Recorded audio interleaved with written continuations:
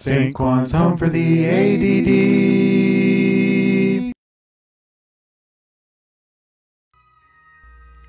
Hey there, this is Quan3217 with episode 5 of Bring Your Own Com.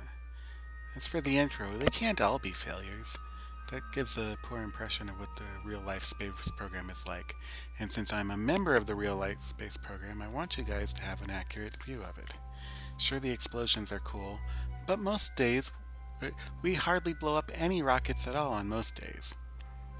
And so here we're planning the perigee kicks and the apogee kicks to get all these nice trefoil orbits into nice 3 parallel circular orbits.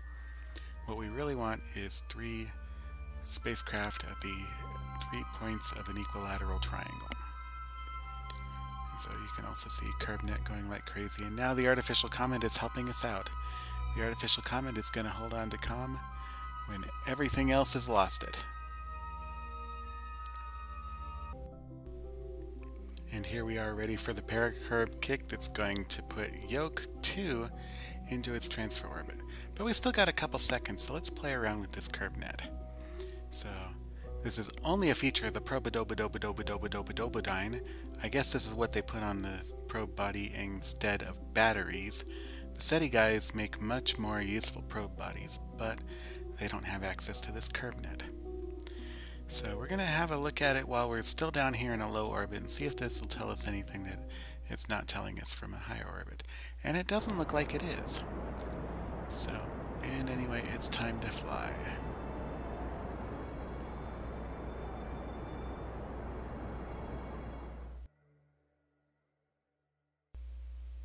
And as always, I overdo it on the maneuver and end up having to point retrograde because I never include RCS on these things. The wheels are good enough for pointing, and you really do only need one. If you can point any direction you want, you really do only need one engine. But it takes a while to turn around, and this might be something that I'll have to deal with in future versions. But here we got this nice trefoil orbit. When each one reaches the top, it'll fire its apogee kick motor, and they will all be perfectly evenly spaced, right? Well, I guess if they all reach it at exactly the same time, they will. But I'm sure they're not going to, because if they could, they'd all have to fire at the same time, and I'm not that good at control. So we may not have perfectly positioned our constellation, even though we've perfectly positioned all the transfer orbits. Well, we'll just have to see how that goes.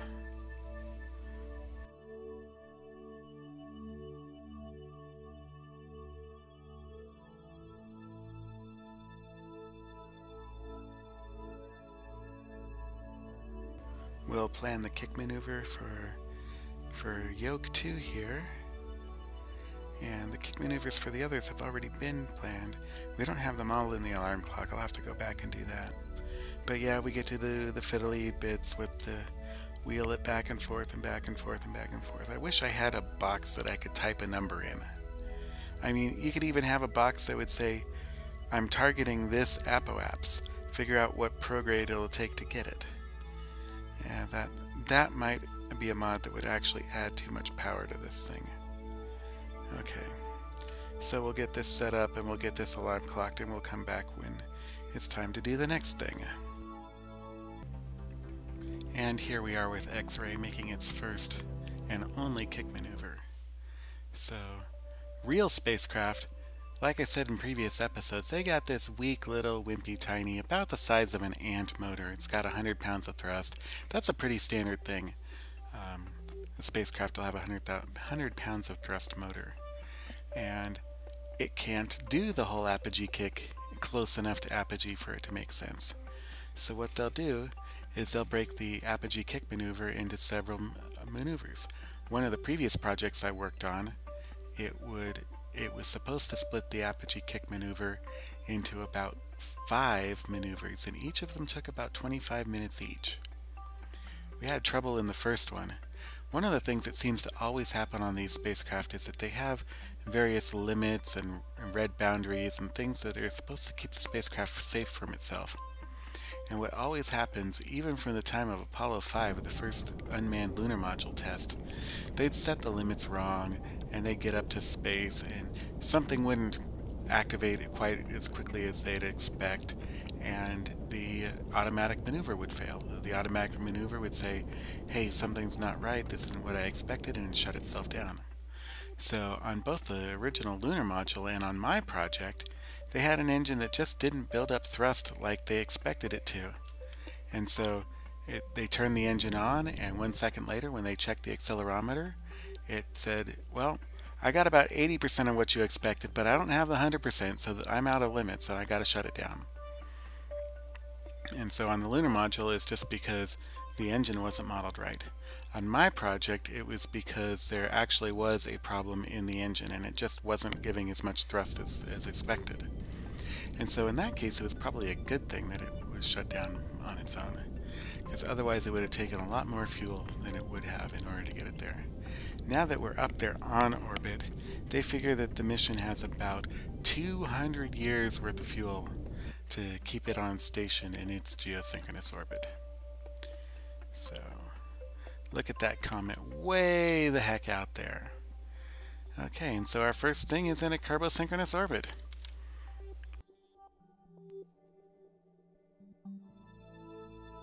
I wear my sunglasses at night so I can. Apologies for the camera work here. I'm still new at this YouTube thing, and I'll try and make sure to keep you guys in mind when I do things.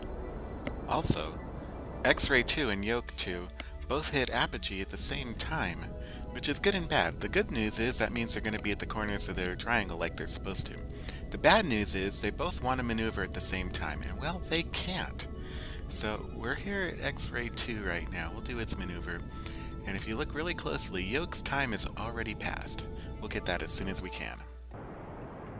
And now Yoke 2, the Kerbal-synchronous stay-at-home twin, is getting ready to do its apogee kick maneuver. Now what's going on here with the vector is kind of interesting. So I did my best to point exactly at the blue vector, but the nav ball just isn't really precise enough. You can't zoom in, and I wish there was a better nav ball.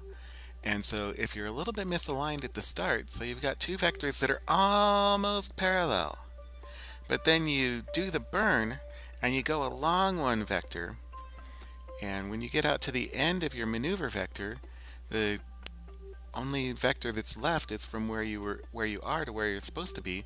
Well, now that's all the way off to the side, specifically because you burned off all the part that was parallel. And so this always happens where the maneuver vector seems like it escapes. It gets repelled away from the direction that you're pointed. And it gets further and further and faster the closer you get to the end of the maneuver. And so sometimes you'll see me chase it and sometimes you'll see me not worry about it. But that's life. I imagine that the real spacecraft have to deal with this too. In fact, I know that they do.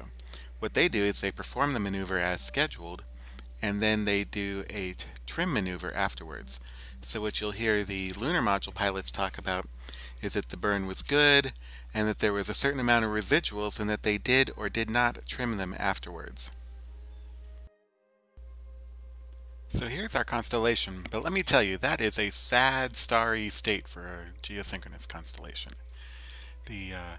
One of the spacecraft should be right over the Kerbal Space Center, and look how far it is. It's almost to the horizon, and that's not an equilateral triangle. So what we're going to do is we're going to put a maneuver in here. We figure we're about an hour or so off, so we're going to put ourselves into an orbit that is an hour or so longer. We'll leave the periaps where it is at geosync, but we'll lift the apoapse up as far as is needed in order to get that correct period. We'll let it go around 1 and then reverse back into the Kerbal sync orbit as appropriate when we get there.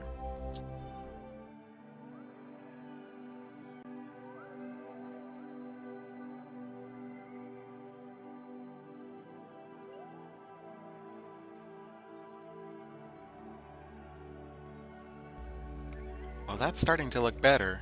That's more, in fact, if we could stop right there, that would be a perfect equilateral triangle, but of course, that's the wrong altitude. So it looks like we overcorrected ourselves a little bit here.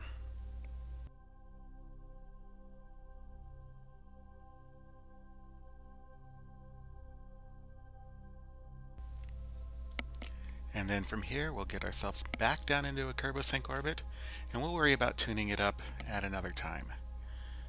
What they do with the real geosync satellites, since they don't have these huge engines and these huge fuel tanks that we have here, they don't bring their last stage along with them. They have to do it a little bit at a time. So they'll change their orbit so that it's just a couple of minutes different period from geosync, and let it drift around and around until they finally get it to where they want. And you know, that might have been what we should have done too, and that's probably what we will do with the other two once we figure out what their proper position is. And since we overcorrected, we're going to bring it a little bit back in, and not quite to Kerbal. Although I should have brought it within Kerbal because we need to go forward, and this is going to keep drifting us backwards. Not as fast as it was, but it's still going to be an issue.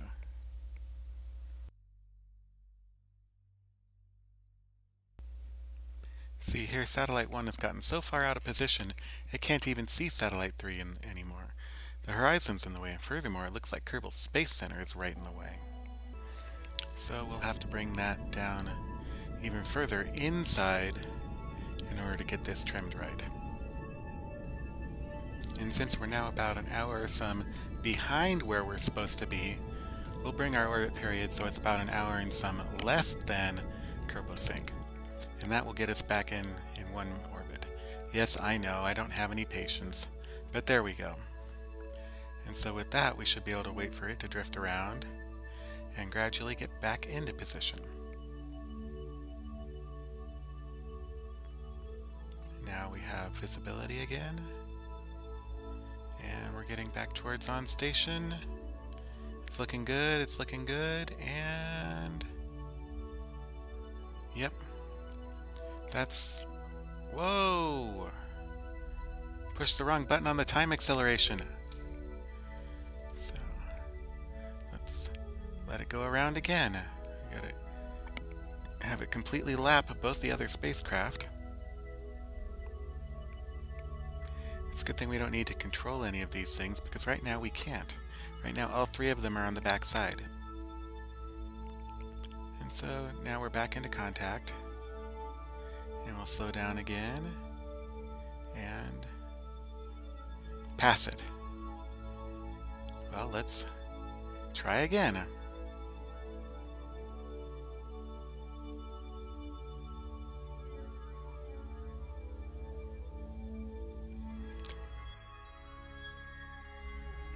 It's a good thing we don't have to pay Kerbals, because we just wasted 37 days in time.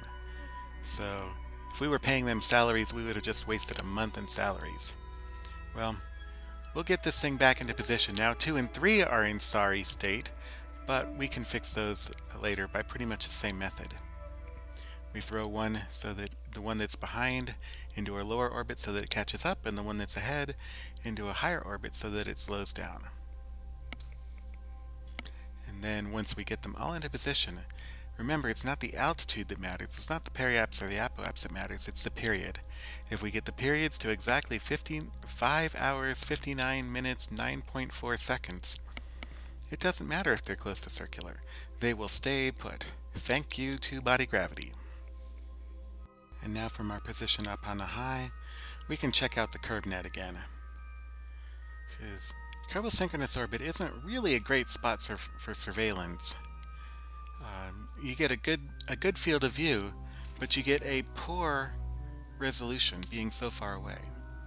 If we really wanted to spy on those nasty blue Kermans living on the other side of the planet, we'd have to put a low satellite up. Well, we could do that, but the good thing is there aren't any of those nasty blue Kermans or red Kermans out there. Better green than red, right? Okay. So we go and we're going to check out these things that are down there. We got a couple of mystery points that we'll go and have a look at. We'll record those as waypoints, and then once we're able to fly planes, we'll go ahead and fly out there. So I've decided to spare you guys all the trim maneuvers, but that is a good looking constellation. We're almost directly overhead the Kerbal Space Center, and we're almost equal distance away from 1, 2, and 3. So we'll go ahead and we're going to park each one of these in their optimal sun gathering position. Since I only put solar panels on one side because I was short on parts, what I'm going to do is point them all so that they point at one of the poles and that they have their solar panels on the correct side of the spacecraft. And we'll rearrange them all like that. We'll put them in SAS, we'll let them sit for a little while, we'll time accelerate to freeze their rotation, and then go on to the next spacecraft. And that'll wrap it up for this episode. This has been Quan3217 saying, if at first you don't succeed, fly, fly again.